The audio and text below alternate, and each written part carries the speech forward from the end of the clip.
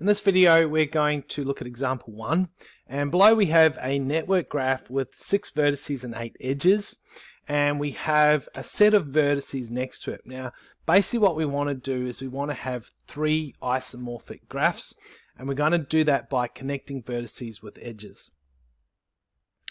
Alright, let's get into this.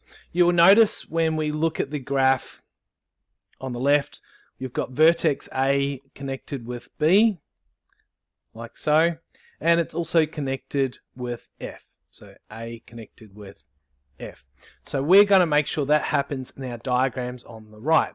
We want A to connect with B, and we want A to connect with F. We want A to connect with B, and we want A to connect with F. Okay, let's now look at vertex B. We've already mentioned that B is connected to A, but we can also see that B connects to F and B connects to C. Alright, let's do that over here. So B needs to connect to F, like so, and B also needs to connect with C. B needs to connect with F, and B needs to connect with C. Alright, let's look at vertex C. We already know it connects with B.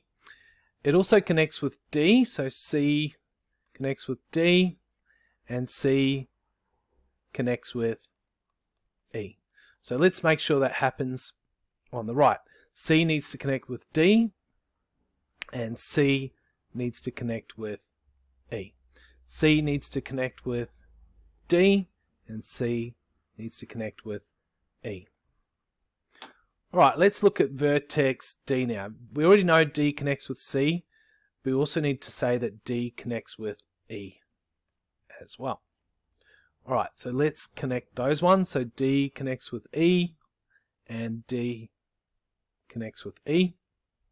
Alright, looking at vertex E, we already know it connects to C and connects to D.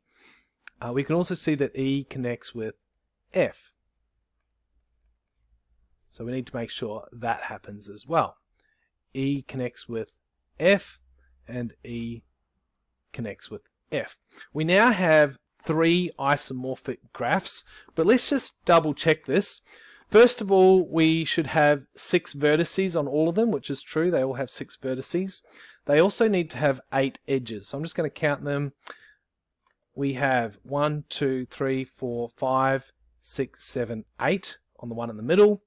And for the one on the right, we have 1, 2, 3, 4, 5, 6, 7, 8. Excellent. So we can see they all have 6 vertices and 8 edges.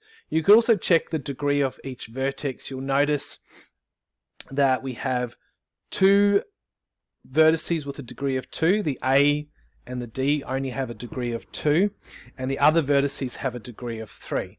So A has a degree of 2 and D has a degree of 2. Excellent. A has a degree of 2 and D has a degree of 2, and every other vertex has a degree of 3. So it looks pretty good. We can say that quite safely that these 3 graphs are isomorphic. Anyway, that concludes our video on example 1. Remember to read the description below for links to workbooks that relate to this video.